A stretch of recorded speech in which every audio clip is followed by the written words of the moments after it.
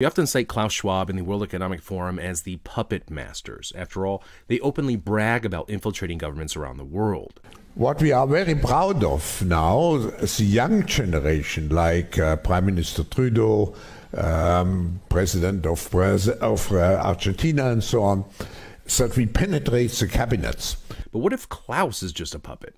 Schwab openly admits that Henry Kissinger was his mentor. You said when you came here, it transformed your life. Was there a course, a professor who really made that difference for you? Yes, there was one course, one seminar of Henry Kissinger, which really opened my eyes. I wasn't accepted to the seminar, but I sat in.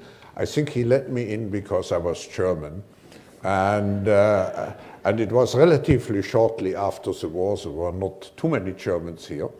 And this created a friendship which has endured until today. And you know, Henry has been several times in Davos. And David Rockefeller openly admits that he discovered Henry Kissinger. Henry Kissinger, and I think he first was noticed by the Rockefeller family after he wrote a very erudite work on nuclear weapons and nuclear war back in the late 1950s. Nuclear weapons and foreign policy. Right. Yes. It was then published, and from that time on, he became pretty close to the Rockefeller family.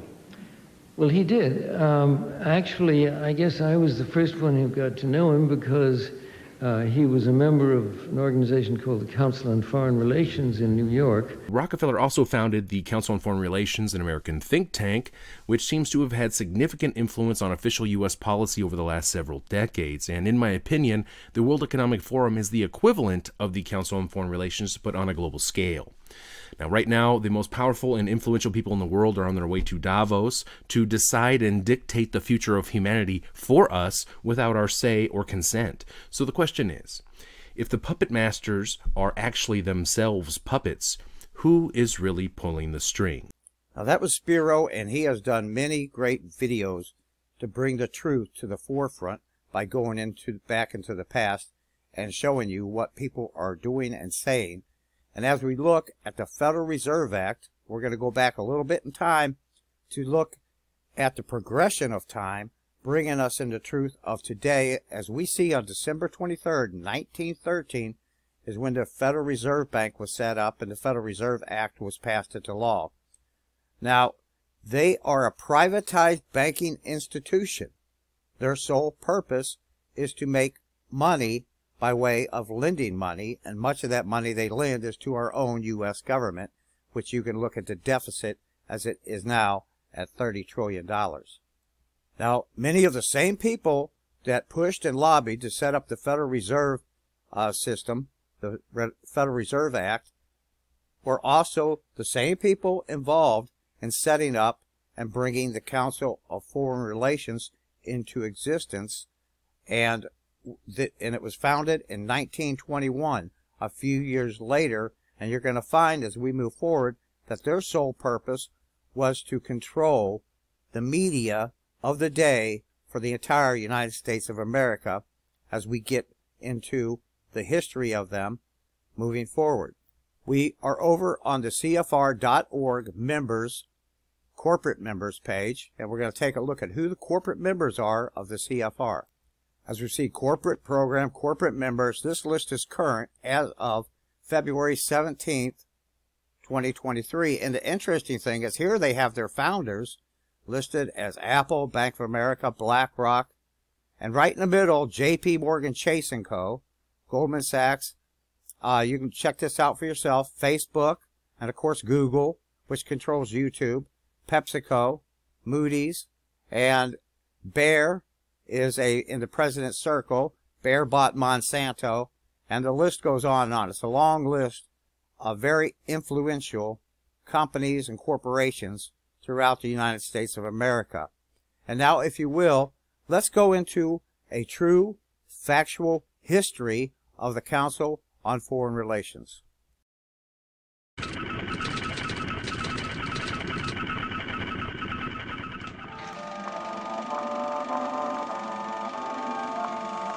The year is 1917. and Representative Oscar Callaway enters a disturbing statement into the U.S. congressional record. The statement reveals why J.P. Morgan interests hired 12 high-ranking news managers. The 12 were asked to determine the most influential newspapers in America. They were to figure out how many news organizations it would take to control generally the policy of the daily press of the United States. The 12 found it was only necessary to purchase the control of 25 of the greatest papers. An agreement was reached. The policy of the papers was bought, and an editor was placed at each paper to ensure that all published information was in keeping with the new policy. Soon, that policy would be defined by a front group formed by J.P. Morgan and his colleagues. In fact, Morgan's personal attorney was founding president of the organization, the Council on Foreign Relations.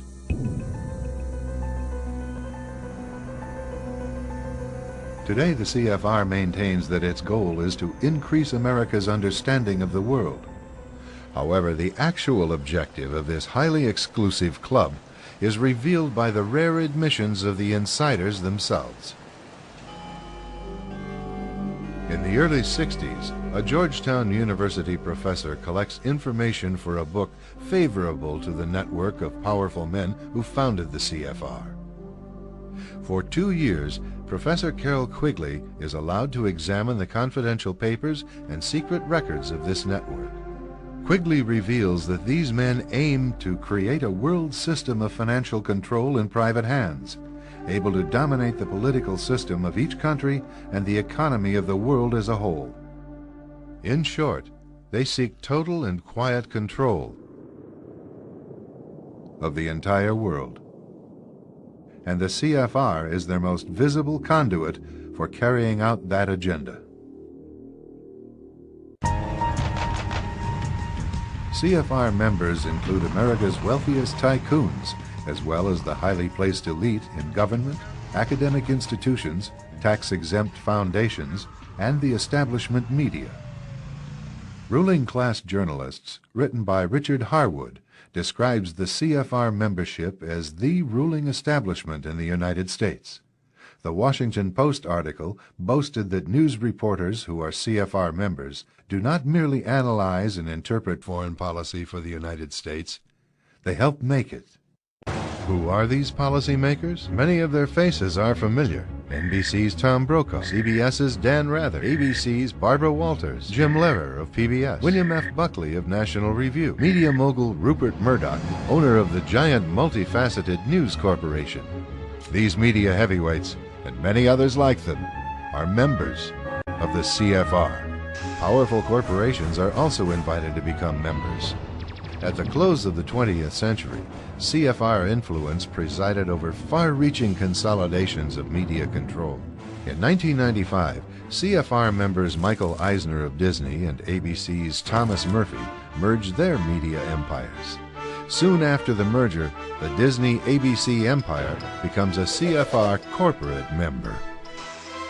In the year 2000, the world's largest internet service provider, America Online, joins forces with Time Warner, one of the world's largest news organizations. The CEOs favoring the move are CNN's Thomas Johnson and Time Warner's Gerald Levin, both CFR members.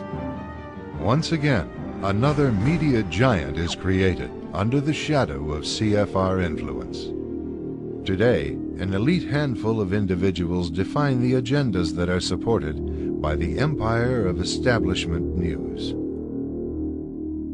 The young generation, like Prime Minister Trudeau, half of this cabinet, are actually young noble leaders of the world economy. So that we penetrate the cabinets. The change is not just happening. The change can be shaped by us.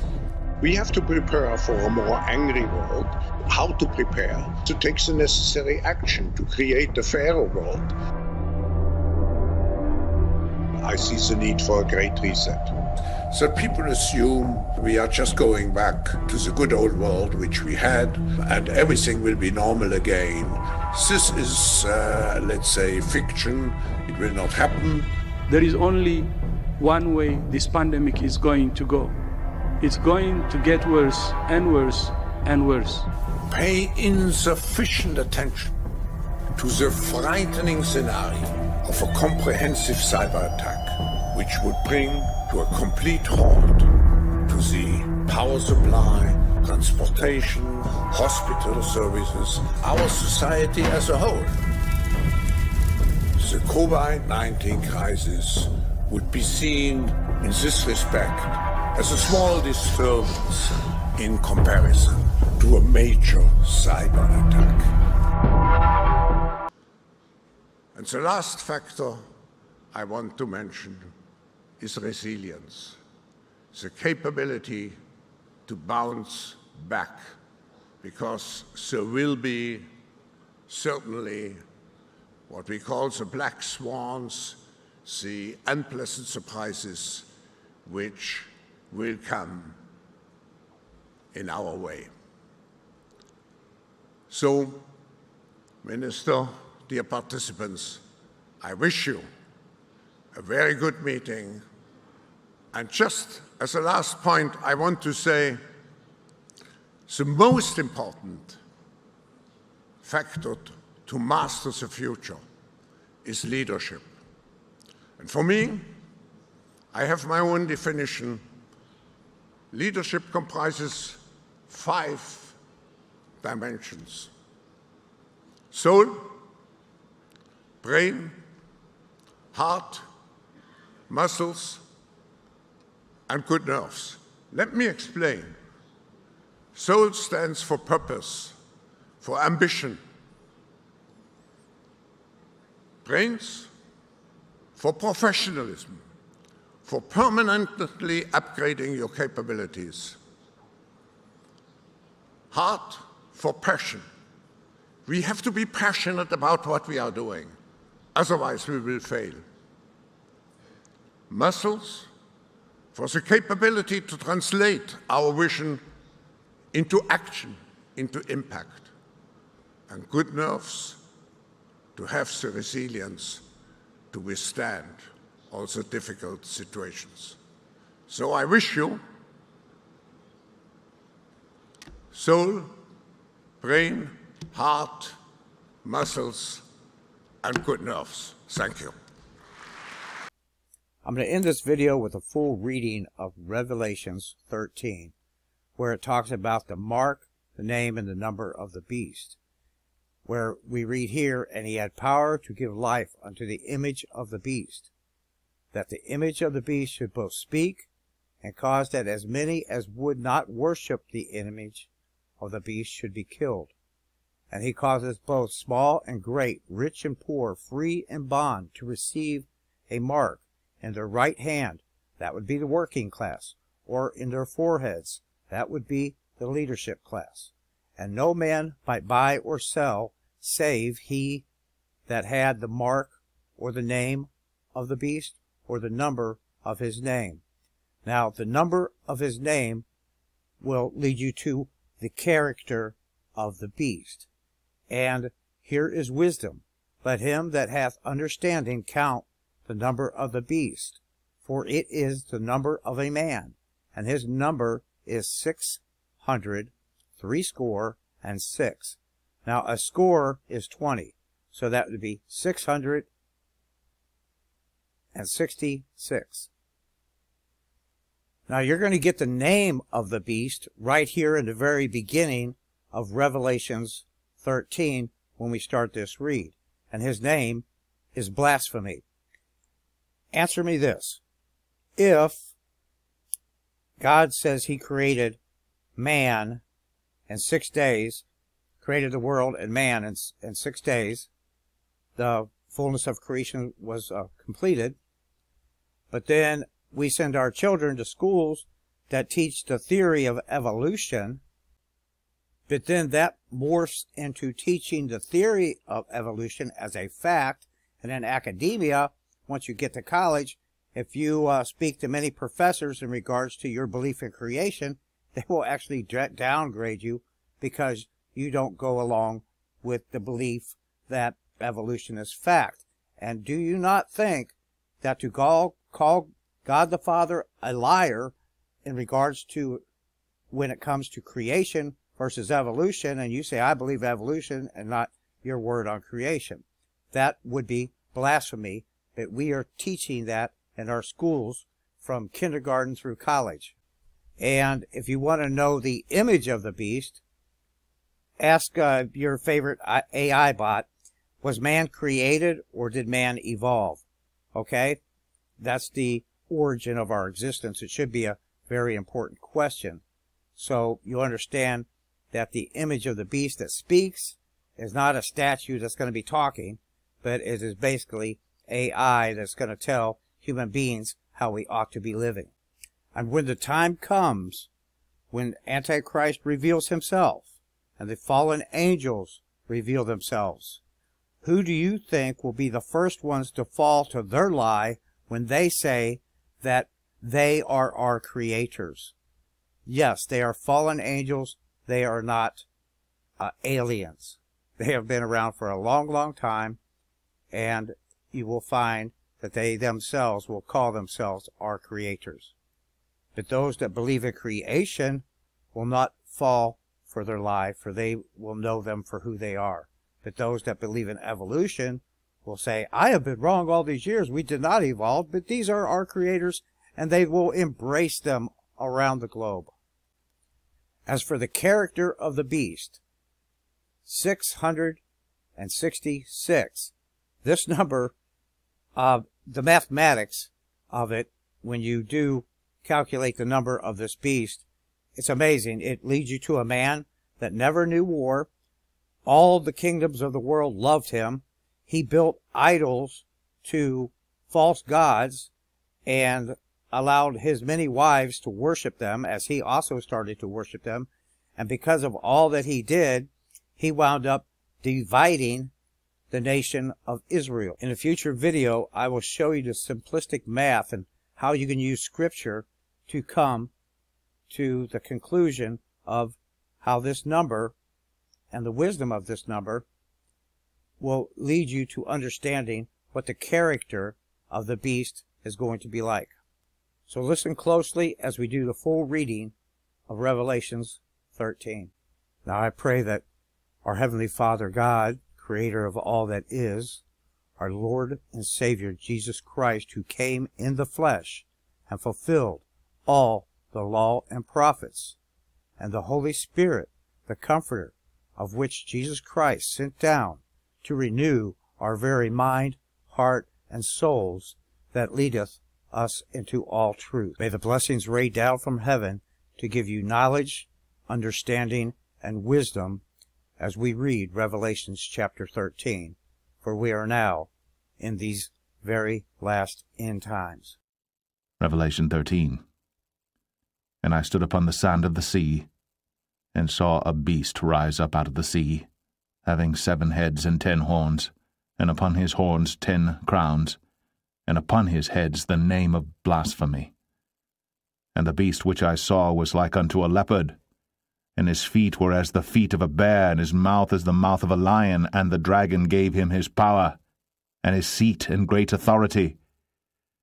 And I saw one of his heads, as it were, wounded to death, and his deadly wound was healed. And all the world wondered after the beast. And they worshipped the dragon which gave power unto the beast. And they worshipped the beast, saying, Who is like unto the beast? Who is able to make war with him? And there was given unto him a mouth speaking great things and blasphemies, and power was given unto him to continue 42 months. And he opened his mouth in blasphemy against God, to blaspheme his name and his tabernacle, and them that dwell in heaven. And it was given unto him to make war with the saints, and to overcome them. And power was given him over all kindreds and tongues and nations. And all that dwell upon the earth shall worship him, whose names are not written in the book of life of the Lamb slain from the foundation of the world. If any man have an ear, let him hear. He that leadeth into captivity shall go into captivity. He that killeth with the sword must be killed with the sword. Here is the patience and faith of the saints. And I beheld another beast coming up out of the earth, and he had 2 horns like a lamb, and he spake as a dragon. And he exerciseth all the power of the first beast before him, and causeth the earth, and them which dwell therein, to worship the first beast, whose deadly wound was healed. And he doeth great wonders, so that he maketh fire come down from heaven on the earth in the sight of men, and deceiveth them that dwell on the earth by the means of those miracles which he had power to do in the sight of the beast, saying to them that dwell on the earth that they should make an image to the beast, which had the wound by a sword, and did live. And he had power to give life unto the image of the beast, that the image of the beast should both speak, and cause that as many as would not worship the image of the beast should be killed. And he causeth all, both small and great, rich and poor, free and bond, to receive a mark in their right hand, or in their foreheads, and that no man might buy or sell, save he that had the mark, or the name of the beast, or the number of his name. Here is wisdom. Let him that hath understanding count the number of the beast, for it is the number of a man, and his number is 666.